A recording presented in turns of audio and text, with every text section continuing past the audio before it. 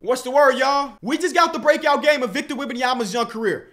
38 points, 10 rebounds, and he closed out a game against the Phoenix Suns. There were real stretches in this game, and I don't mean like a 1 minute stretch or 2 minute stretch. I mean like a long stretch of this game where he looked like the best player on a court that had Devin Booker and Kevin Durant. And y'all know me, I'm not one to overreact to young players because I just feel like it's so hard to translate whether you're playing in the G League, whether you're playing international play, college, or overtime elite. Everybody goes their own pace. So I don't really have these crazy expectations on any young player. That's why I'm personally not overreacting to the week and a half of Scoot Henderson where he has struggled because everybody runs at their own pace. So when I saw that Victor Wembanyama was the best prospect since LeBron James, I accepted that because that was widely known as the opinion. But I'm not one that looked at him and said, hey, you got to come into the NBA and be as impactful as LeBron James was back in 2003 because that's what people are saying you should be. And I've been here along the ride. My first real time watching Victor Wembanyama as far as a full game instead of just highlights or moments or scouting reports was October 4th, 2022 when he played against Scoot Henderson in the G League Ignite where he completely dominated. And then I was in live attendance for his first 2 Summer League games. And of course, I followed his journey through the preseason and now. And he has got progressively better every single time. This is not something that can be measured with statistics or measured with anything other than me just watching the game. But it feels as though he is the type of player that can look at his last performances and grow on them really fast.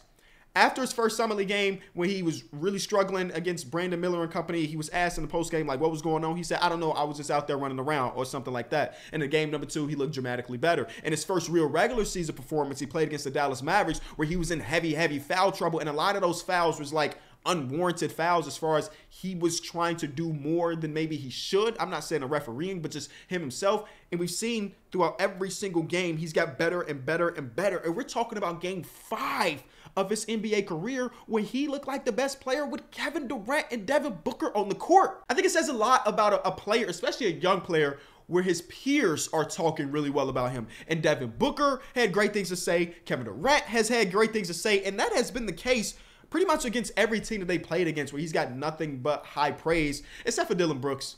Dillon Brooks is just Dillon the villain talking about he's tall. And then that was it. But everybody else is like, man, this guy is the real deal. Even Paul George, who was skeptical, got to watch him play against him. And he went into his podcast like, my fault, yo. My fault. This guy's really him. So there are a lot of great things about last night's game.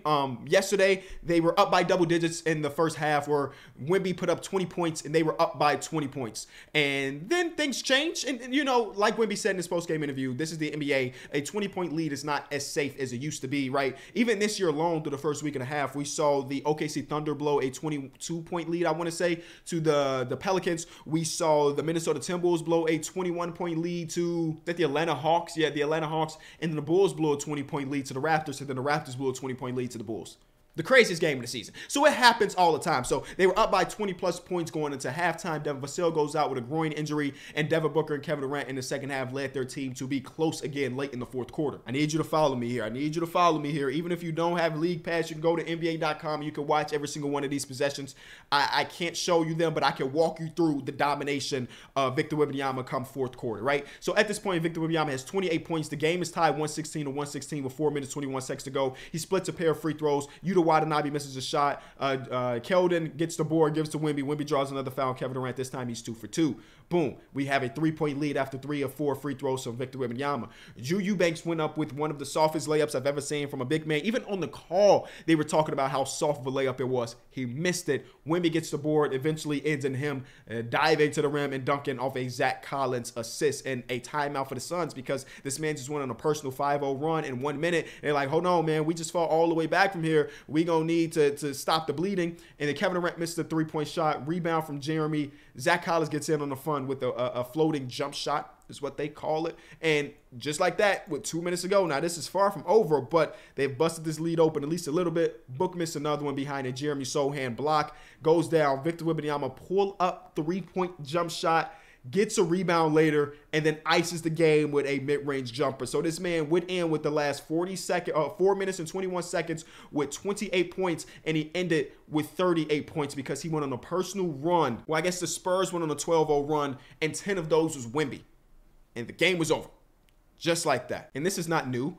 Brett Usher has this tweet. Victor Wembanyama is 15 of 19 from the field and averaging 7.8 points per game on a 84.9% true shooting in the fourth quarter through the first 5 games of his NBA career. I don't need to tell you how good that is, and that's just the fourth quarter.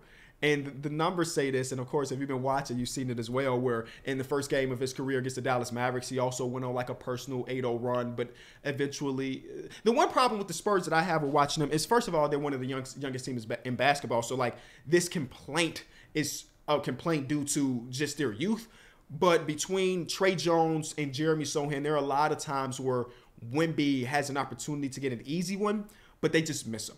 And I think eventually one of those two guys might develop into that type of point guard to find him. Because even now, it feels in game 5, it was a lot better versus game 1 or game 2. So I think just with time and reps of them playing together, they'll recognize that this man is 7'4". You can kind of just throw the ball up and he'll make the rest happen. But eventually one of those two guys might develop to get him the easy shots, or they might acquire that. But like his 38 points didn't necessarily come on all layups and dunks. Like, it wasn't a ton of easy things. There are a lot of times throughout his young NBA career where we watched this man run like a gazelle down the floor just to be missed on an open duck in, which is fine at the moment, but I think it has been getting better. So this 38 points, a lot of this is just like super tough buckets. So imagine when he gets all of the easy ones. Now, I don't know what this next, couple weeks will look like, because Devin Vassell took a lot of pressure off of him just because he is another threat on the team. So if Devin Vassell's groin injury is one that's going to hold him out for some time, I wonder what that looks like for Wemby's game. But we'll cross that bridge down the line once we get the actual results of the injury stuff. But the only thing I've talked about today is the offense. 38 points, an elite level player in the fourth quarter. The defense is still the thing that I am the most impressed with, because shots either fall or they don't, right? Because again, we're talking about difficult shots. The mid-range pull-up that he took over Kevin Durant that he hit, that is a shot that could miss, right? Because it's basketball at the end of the day. The pull-up three-point jump shot he hit before that could have missed because it's basketball. The one thing that has been consistent through the first 5 games is this man is already cream of the crop when it comes to the defensive side of the ball. And we're not just talking about pure block shots and steals. Here are Wemby's on-off numbers. Net rating when he's on is a 4.67, which is decent. When he's off the floor, it's a -20.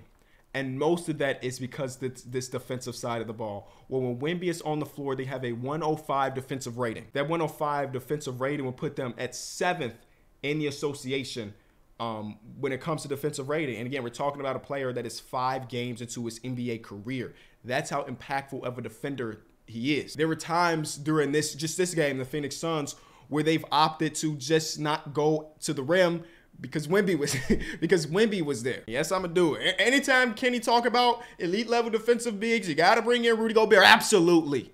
One of the reasons Rudy Gobert was so impactful, especially during his prime, was because he forced you to take mid-range jump shots because people were afraid of him. I don't care about what the players say. The numbers say that when he was on the court, people did not attempt shots at the rim because he was there. And we're seeing that 5 games into the career of Wemby. It's not at the Rudy Gobert level, but I'm just pointing out the obvious that if you force a player to take a mid-range jump shot, it is dramatically more difficult than taking a layup, and Wemby has that impact so far. One thing I'm excited for later in his career, even later this season, is the minutes where he's a strictly a 5. We haven't seen a ton of them so far. He's always been paired alongside a Zach Collins or a Charles Bassey. But I'm just intrigued by what it would look like when they have 4 other wing/guards around him and let him run the center. So far in the small sample size, it doesn't look great, but it's a small sample size. And I think eventually he's going to get the whistle a little bit more. That's one thing that he's missing. Even yesterday, there were 2 different possessions I can remember off the top of my head where he went up and both of them he made the shot where it seemed like there was enough contact for it to be called a foul. It just wasn't. So just some very interesting stuff. Now the conversation on Twitter has changed to like, hey, is he going to be the first rookie since Blake Griffin to make the All-Star game? Right now he's averaging 20 points and 8 rebounds or something like that. But again, that's through 5 games. Let me know what you think about Victor Wembanyama so far. Are you excited about this guy?